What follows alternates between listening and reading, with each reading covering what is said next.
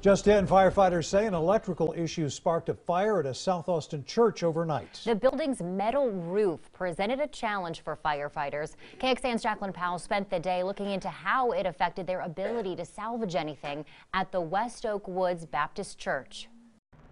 There's not much left but the outside walls of this building and the metal roof that made it so hard for firefighters to knock out the flames. Here's what they told us overnight. We can't get in there right now. There's still some smoldering spots. It took them about 45 minutes to get the fire under control.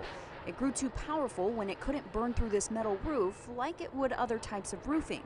That made it unsafe for firefighters to cut a hole in the roof for ventilation.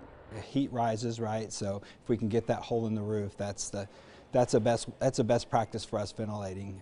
But if the fire's already progressed to a point where the officers on scene aren't comfortable with putting somebody on the roof, then at that point we're limited to horizontal over vertical ventilation. Austin Fire Marshal Tom Vokey says fighting a fire horizontally through windows and doors is much less effective.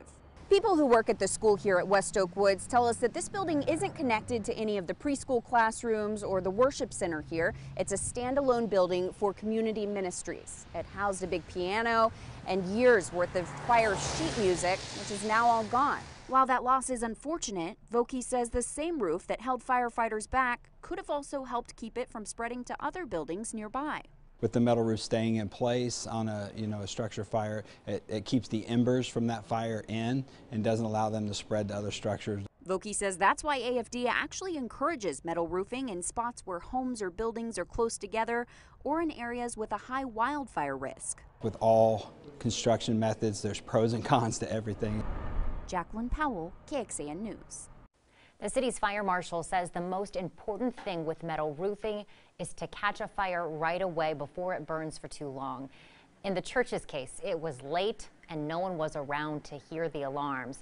It's best to have working smoke detectors and an alarm system that notifies someone right away and gets to firefighters quickly.